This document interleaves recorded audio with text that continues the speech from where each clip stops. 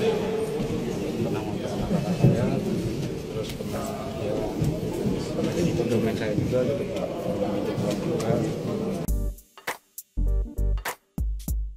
Perselingkuhan menjadi motif pembunuhan seorang pedagang semangka di Pasar Kramat Jati, Jakarta Timur pada Senin, tanggal 8 Januari tahun 2024. Dalam kasus ini korban disiram air keras dan mendapatkan bacokan celurit dari pelaku. Hingga pada akhirnya korban pun tewas mengenaskan atas ulah pelaku. Usut punya usut, pelaku ternyata menyimpan dendam terhadap korban yang diyakininya telah berselingkuh dengan sang istri. Diketahui, korban sempat berjanji akan menikahi istri pelaku. Oleh karena itu, pelaku yang murka lantas menghabisi nyawa korban. Kini pelaku menyesal setelah berhasil diringkus oleh pihak kepolisian. Diungkapkan oleh pihak kepolisian, berdasarkan hasil pemeriksaan, motif asmara diduga menjadi alasan pelaku, DJ, 28, tega menyiramkan air keras dan membacok Sutomo hingga tewas. Namun untuk sementara, yang kita peroleh masih sebatas kesal karena ada perselingkuhan, kata Tuti, Selasa, 1/2024.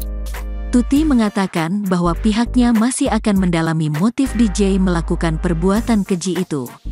Penyidik masih akan melakukan pemeriksaan secara intensif terhadap DJ untuk memastikan motif pembunuhan.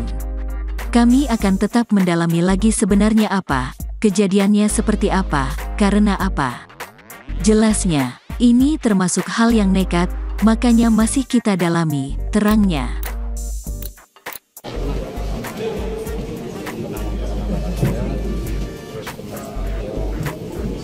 Konsumen saya juga gitu, meminjam uang juga. Dari situ bisa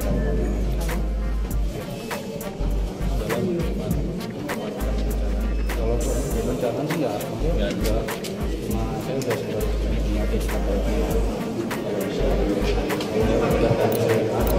tidak bisa pakai ngomong kalau tanggung jawab kamu merasa ditantang kayak ditantang karena kami tahunya dari mana? Apa yang istri ada dengan handphone istri Pak. Apa yang ditemukan?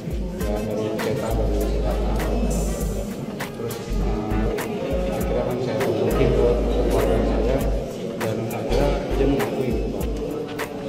Baru terakhir di bulan Januari itu baru merasa marah sekali. Apa memicu? Karena gimana ya? Saya minta kan, ya kalau bisa biar secepatnya Fatima biar ya cepat. Download Tribun X sekarang, menghadirkan lokal menjadi Indonesia.